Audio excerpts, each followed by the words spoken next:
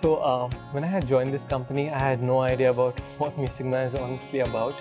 All I had heard about was these words like steep learning curve and it's going to be really difficult. 4 months into the company, I built an R-Shiny application and I was presenting it to the director of a Fortune 500 company. And in just a year, I was leading a team of 8 people. I believe it's a myth that you require tons of years of experience to lead teams, to manage clients, to build teams. And this is what Mu Sigma has actually made it real for us. We are not being sent unprepared in front of these executives.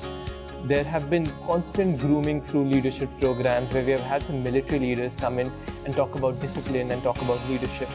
Or we have had workshops like improv workshops where we are taught how to improvise in client calls. And it's not just these trainings, but rather they have given us opportunities to put these things in practice. You can be part of recruitment where you get to represent the company and choose the people that you really want to work with. Or you can be you can get on the stage in front of senior clients and present the company to them in CXO presentations.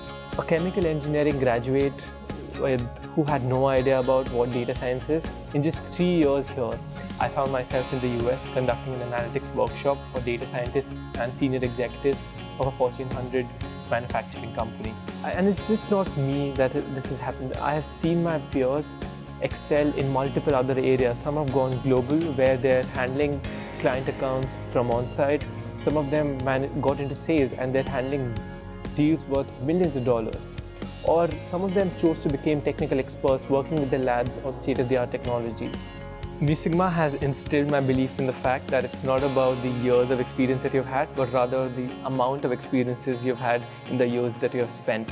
And this has actually been a place of abundance, and what I'd say is what has actually instilled in us is that keep believing in yourself and keep learning.